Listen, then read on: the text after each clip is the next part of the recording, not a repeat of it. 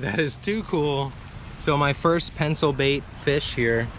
I literally, I didn't even use the technique. I didn't even do anything but cast the lure deep.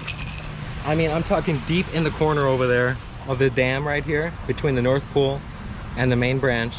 And the thing just came up and hit it like he was expecting a fish to come. And there we are.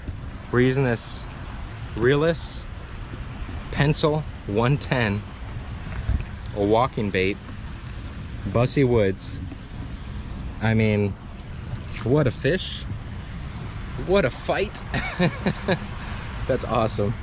I heard a splash in the tunnel, and that's the only reason I cast in there. The water's about 2.5 feet above normal level because of all this rain.